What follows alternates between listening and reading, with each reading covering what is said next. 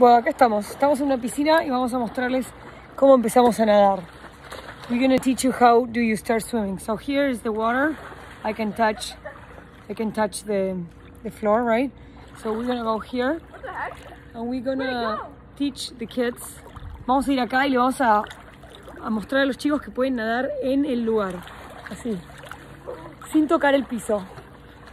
Y van a empezar gradualmente van a empezar a nadar, moviendo los pies y las manos como una ranita, así. So you're gonna move your feet and your hands like a froggy, and then you're gonna practice that. And when you get that, you're gonna start moving to the what is this area? This is the shallow and that's No, that's deep. the deep end. The deep end. You're gonna move to the deep end. Can I have that? No. No, I'm using it. I really need it. I'm making a video. Can you please? I'm using it. Okay, give me the blue one. Fiona, can you give me the blue one, please? Muy bien, entonces vamos a hacer así.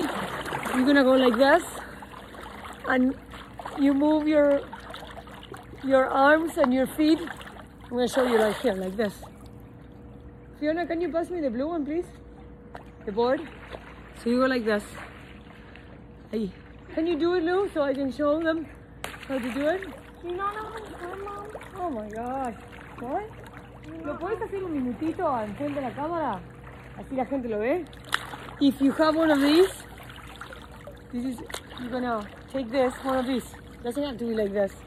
Si tienen una de estas, algo así que floten los pibes, o puede ser un fideo, vamos a agarrar así, y los nenes se van a agarrar acá, y van a hacer así.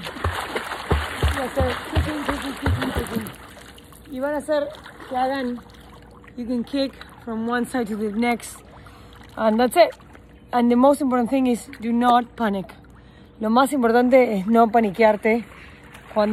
Si te llegas el agua, te tiras así y flotas. Sin esto, mira, yo puedo flotar.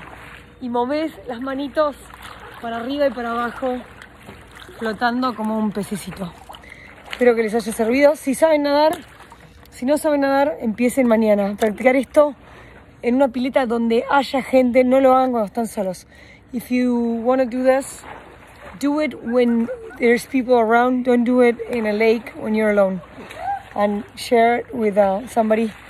It's really important to teach our kids to swim. Thank you. Bye.